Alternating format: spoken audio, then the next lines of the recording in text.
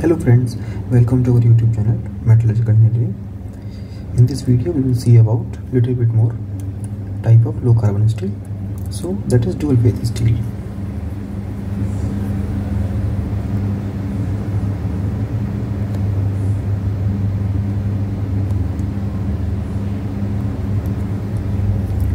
So dual phase steels are characterized by some special facts like absence of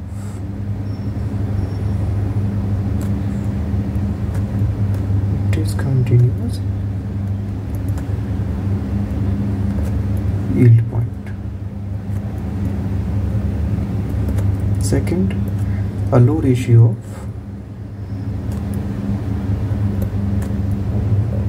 yield strength. To tensile strength. Third is high work hardening rate.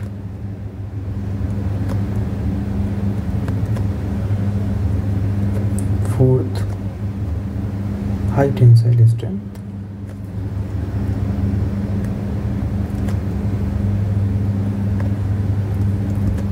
Fifth, large uniform elongation.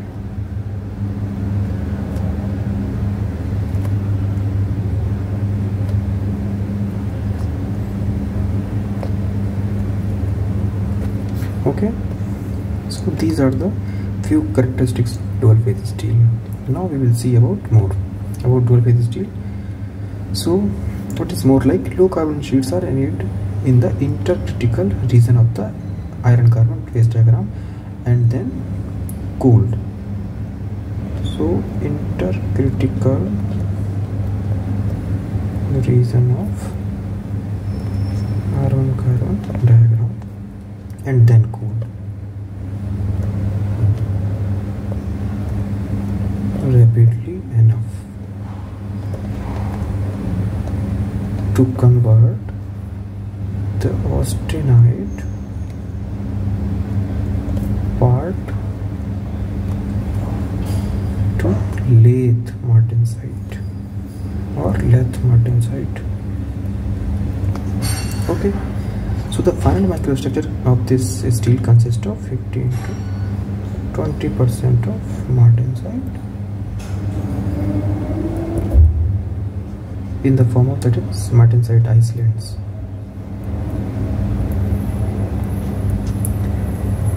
In a fine-grained ferrite. Okay.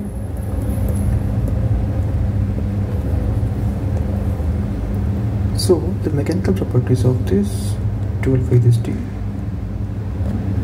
are like yield strength increases a little bit, that is 350 MPa in comparison to the low carbon steel, which I explained in the last video, and tensile strength also increases around 650 MPa, and percentage elongation,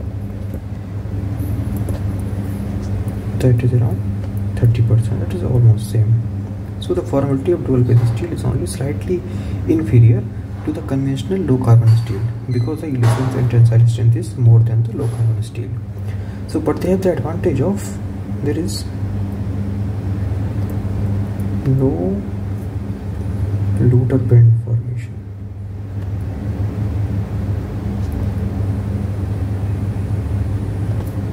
During deformation. Okay. So due to the high work hardening rate, as I told, high work hardening rate, the strength increases due to high work hardening rate.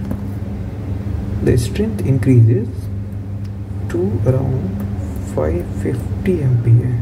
Okay, this is strength increase 50 MPa after only 3% of plastic strain. So up to this much only plastic strain, the strength up to this much plastic strain, the strength increases to 550 MPa. Okay, the dual phase steels are also used in various stamped automobile components such as bumpers. Application, if you see example, car bumpers, wheel disc,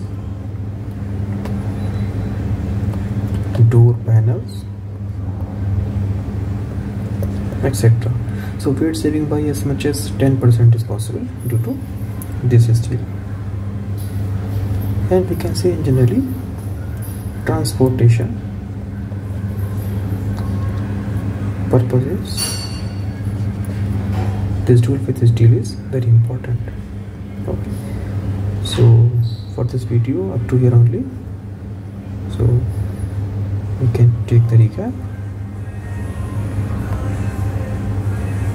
Like dual phase steel, so absence of the discontinuous yield point, and ratio of yield strength to the tensile strength, high work hardening rate, high tensile strength, and a large uniform elongation. These are the facts. And intercritical region of iron carbon diagram, it is heat treating this region, so it will be cooled rapidly enough to convert the austenite part to the lathe martensite.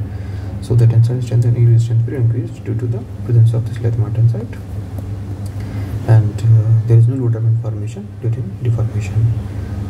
So this is the benefit of this dual phase steel, and the examples are basically vehicles or transportation items, like in the automobile sector you see car bumpers, wheel disc, and door panels.